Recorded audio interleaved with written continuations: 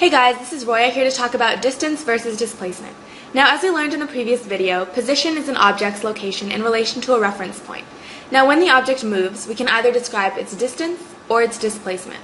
Distance is the total units traveled by the object as it changes position, while displacement is the net change in position. And I'm going to give you several examples of this. Say this is Bob's car and he's driving along the highway in search of an ice cream store.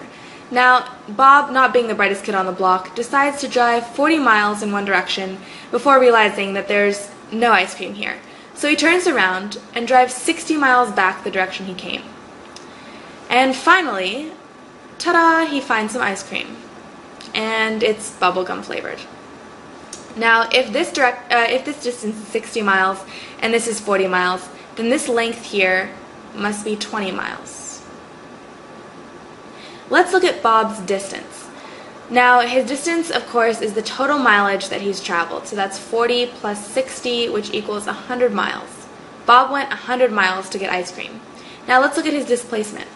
The difference between his starting point, which is here, and his ending point, which is here, is separated only by a length of 20 miles. Therefore, his displacement, or his net change, is 20 miles. It's pretty sad if you think about it. Bob drove 100 miles to get somewhere 20 miles away.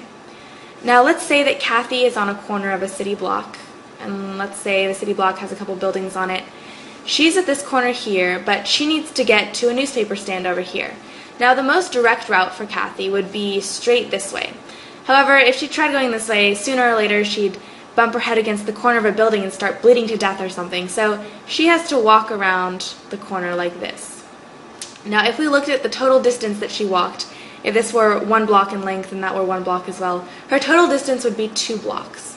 However, if we looked at her displacement, or the difference between her starting position and her ending position, we would get a length of root 2 blocks.